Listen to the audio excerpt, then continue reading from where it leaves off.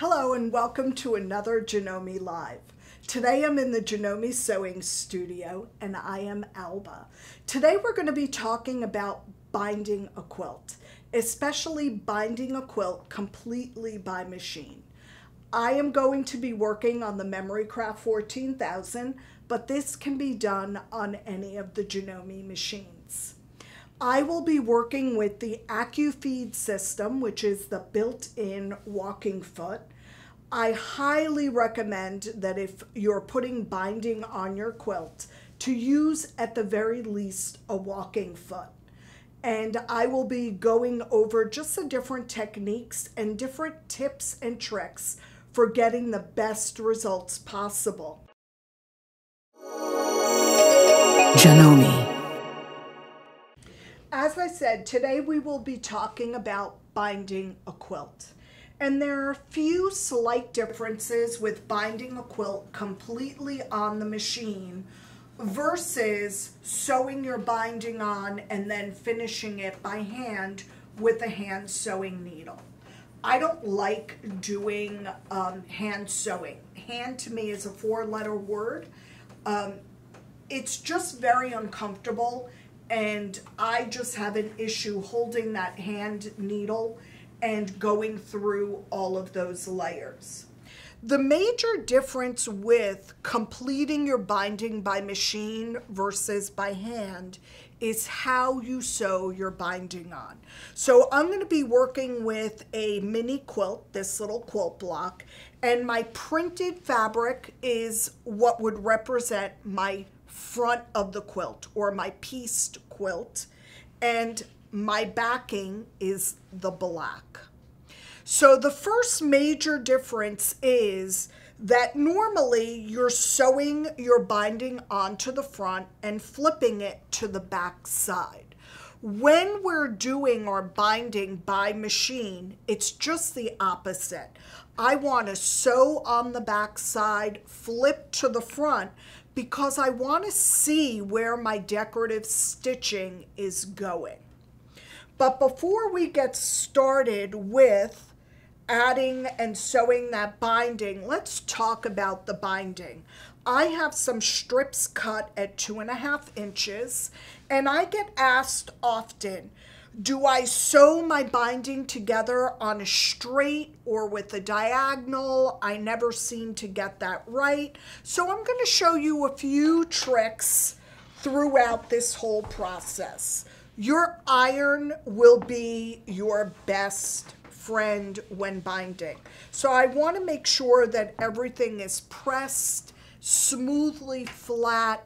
And I often like to give my fabric just a light spray of spray starch to give it a little bit of crispness. So when I am sewing my binding, I like my seams to be on a diagonal. This gives me the least amount of bulk. And I know many times when I've sewn my seam on the diagonal, if you sew it in the wrong direction, it's wrong and you have to unstitch it. And this is how I have found the easiest way for me to remember how to sew this. So when I overlap my fabrics, I do an overlap mostly because I didn't trim off my selvage. If you did trim off your selvage, you can leave that nice and even. But I want one going in one direction and one going in another so that they form a V. And I think of these ends that are coming off the sides as pant legs. So if this is my pant leg and this is my pant leg, I want to draw my waistband. So I am going from one intersection to another. And if you could eyeball this and do this without a drawn line, perfect. I have not pinned this. You may want to pin this. But now, where I have this, and if you look at it, here are my pant legs, here's my waistband, I am going to sew on that drawn line. I am going to bring this to the machine. And because I am drawing on that open line, I am going to attach my open toe foot. So I am going to lock my machine so that when I lift, I am at extra high lift, and look at how much easier that is to put that foot on there. So the reason I'm switching to that open toe is so that I could see my line, and I'm bringing that so that my line is right where my needle is. And right now I'm on a straight stitch with a stitch length of 2.4. And I am going to sew right on that line. And I'm going to cut. What that will do is when I open that up, it's beautifully straight, and it is going to give me the least amount of bulk possible. Now, in a perfect world, I would trim this up on my mat, carefully giving me 1/4 of an inch seam allowance. And I know to do this, I would be adding one more, but I'm just going to put that aside. Now, with my put together strips, and these are cut on the straight, and I used the stripe so that you would see that that is on the straight of grain. For binding, I like to press my seams open, and I am just going to open that up and press that. This also gives me the least amount of bulk as I am sewing. And again, I'm just going to open that seam up. Now I've used contrasting thread here so that you could see what I am doing. You'll notice that I am using steam. I do have water in my iron. And this relaxes the fibers of my binding in the fabric. So I am pressing this so that I am folding it in half. And now you'll see that where my seam is, that just has no bulk. It lays perfectly flat. And ironing is a very important part of doing binding on a quilt. I am going to show you, I do not pin when I put my binding on because I press so heavily and use my iron and my steam that it holds my fabric in place. Now, as I said, we're going to be sewing that binding onto the wrong side of the quilt. And on a real quilt, I like to leave at least a 10-inch opening. I'm working with a 15-inch square here, so it's not going to be quite that big. But I want to give myself longer of a tail than that 10-inch opening. So I like to have excess fabric. I'm lining up my binding with the edge of my quilt, and now I'm going to switch to my 1/4 inch. And this is the OD attachment. It has that 1/4 inch guide, and I am going to go to my 1/4 inch stitch on my machine. I like to sew my binding on with a stitch length of 2.4. I do like to use a purple tip needle anytime I am sewing through batting.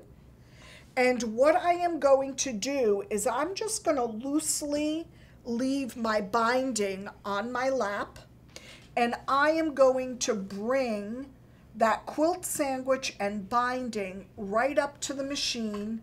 I am leaving a nice wide opening on a quilt, a regular size quilt. I like to leave 10 or more inches open so that when I join the ends, it makes it a little bit easier. I do prefer doing this with a walking foot. This is the AccuFeed foot. If your walking foot does not have that 1/4 inch guide on it, make sure that you're using your seam guide that goes with your machine. And I am going to sew, and I want to stop a 1/4 of an inch from the edge of my fabric. So I'm using the guide on my foot to tell me when to stop. And I am going to raise that foot, and I'm actually going to cut my thread. Now I went a stitch or two too much, so I'm actually going to unstitch a stitch or two. You are better off having a stitch fewer than going too much. Now, when I turn the corner, and I'm going to do this off the machine so that you could see that, I am going to turn the bulk of my fabric up, giving me a 45-degree crease right to my corner, and then I am going to go back so that I am lined up nice and flush with the edge of my quilt. And I'm going to bring that to my sewing machine, and I am going to sew to that next corner. And if you didn't catch that, I will do that one more time.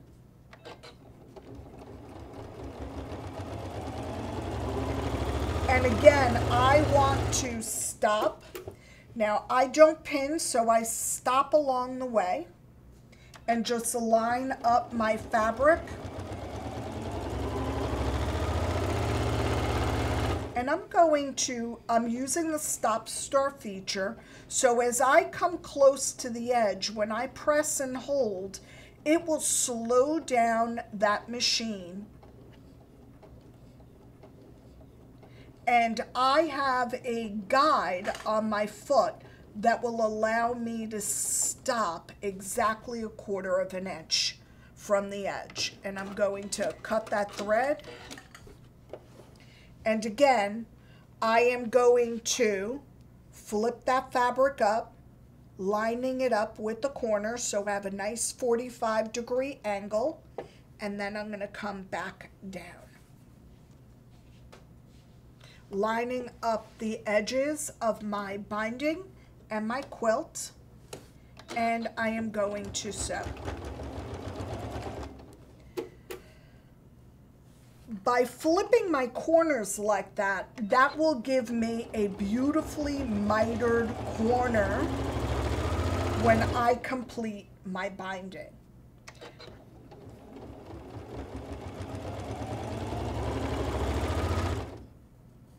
And I'm going to do the next two rather quickly. Again, using that slow stop start function.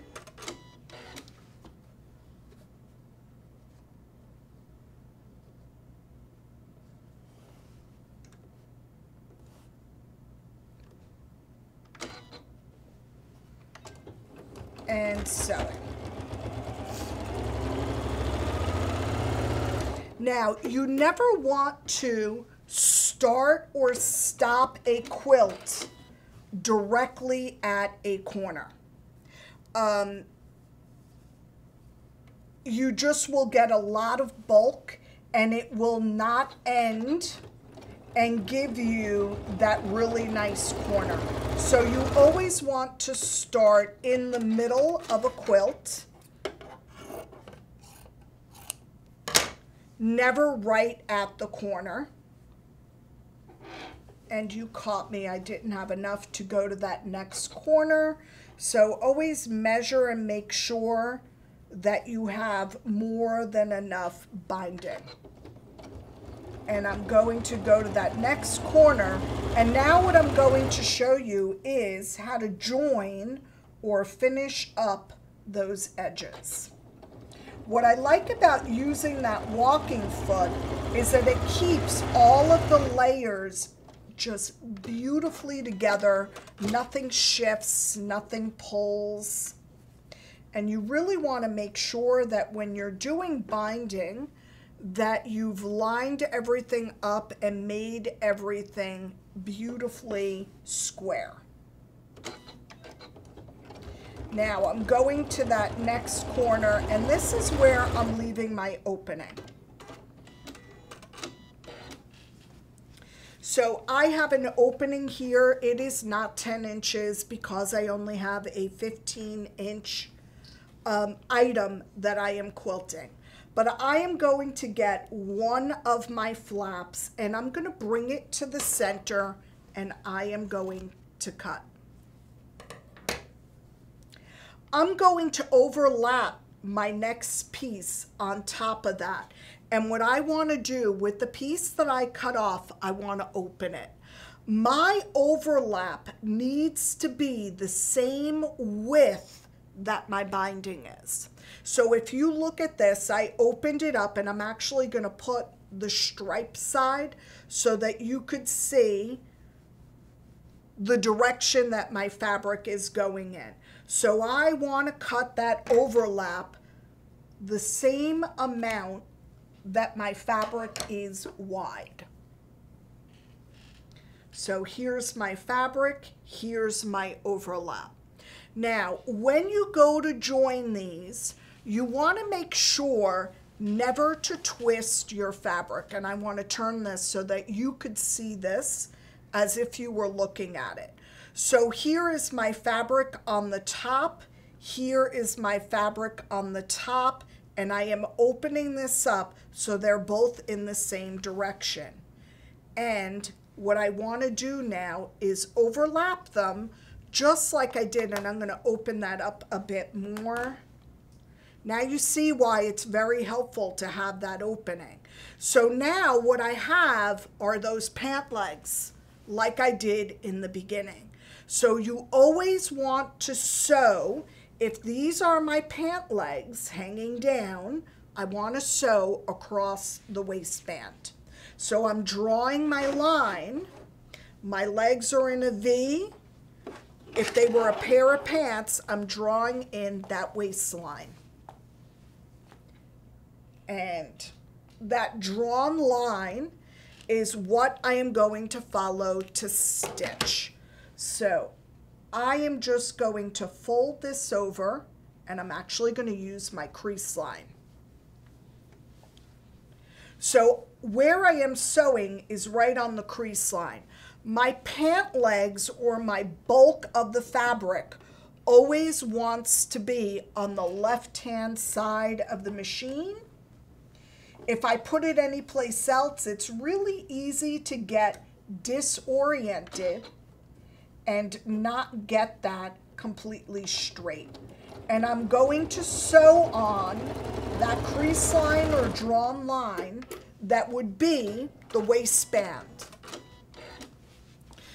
So this is really my big trick with putting binding together and closing it back up. Now, when I close that, look at how perfect.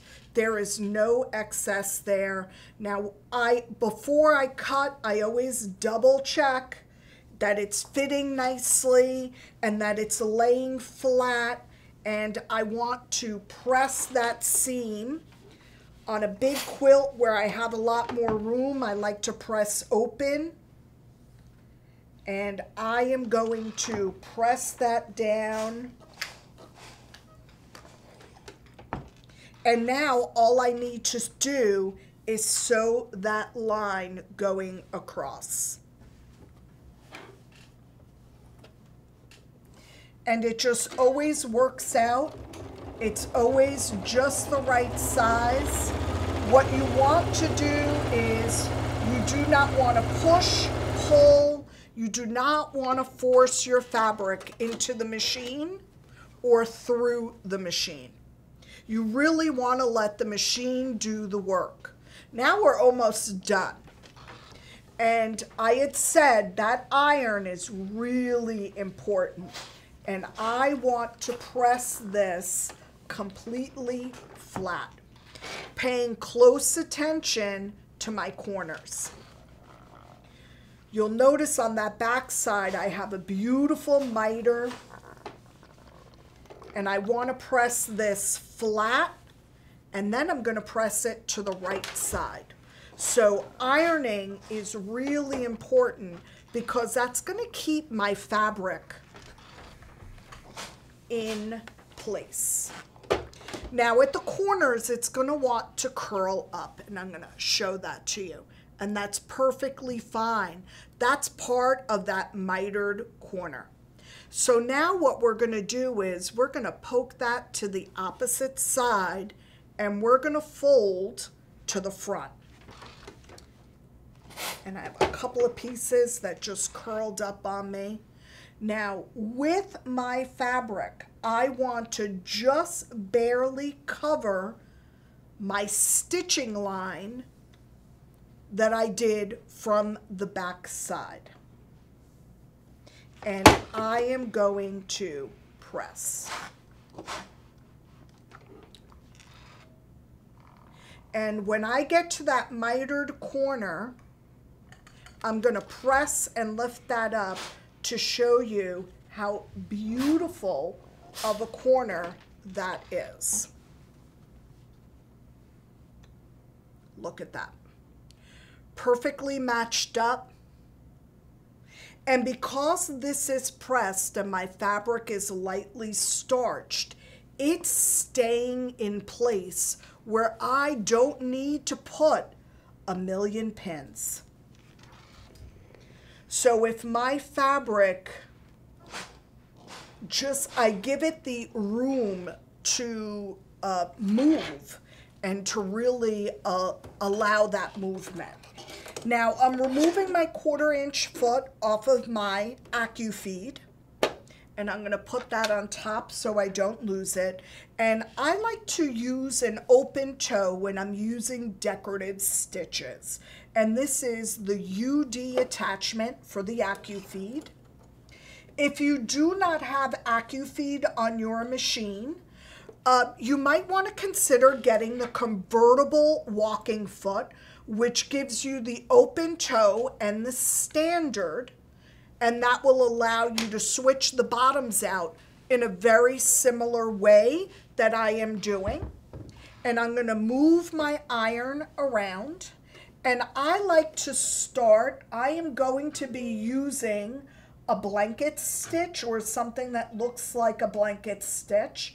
This one in particular looks like a ruler, and I really like this one. And I am just making it the width, the length that I like.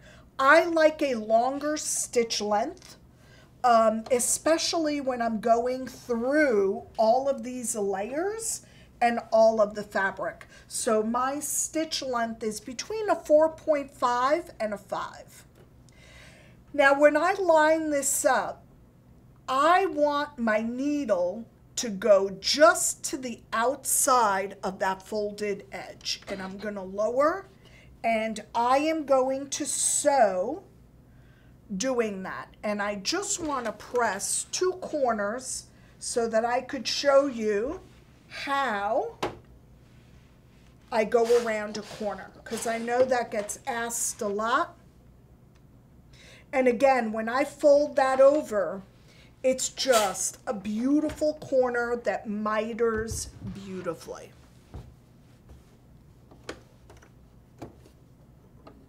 I'm going to put that under the foot, again lining up that needle with that outer edge of the fabric, and I am going to sew.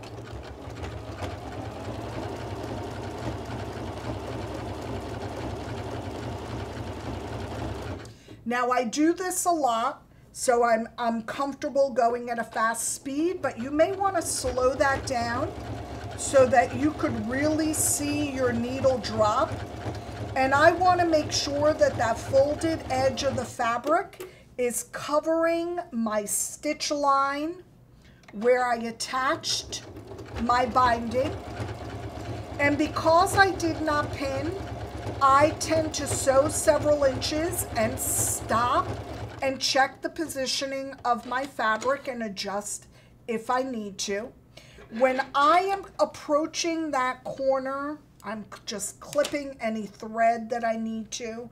I make sure to hold that miter down with my fingers, and I am going to approach the corner.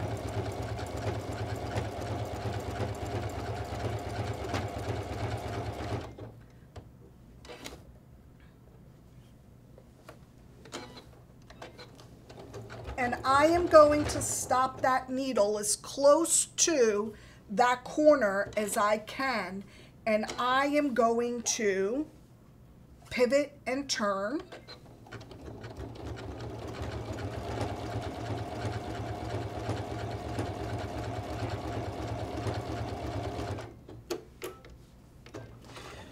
So I've used very contrasting fabrics, very contrasting threads, but you will see I really like that decorative stitch. I know Miriam likes to use a serpentine stitch on her bindings, but this just makes doing that binding nice and easy. You'll see that beautiful mitered corner. And when I turn this around, my stitching is going just slightly past that folded edge, but I want that to really secure my fabric. So this is something that I like to do, especially for a quilt that will be loved and used. I know that I could put this in the washer, in the dryer. That child could play in the yard, run around in the mud, run around in the dirt, and I know that with all that love that it will be given, this will hold up to all of that. I'd like to thank you for sharing your time with me and joining me on the Janome Live, all about binding a quilt. Please stay tuned and keep an eye out for future lives, and I'll see you soon. Bye-bye.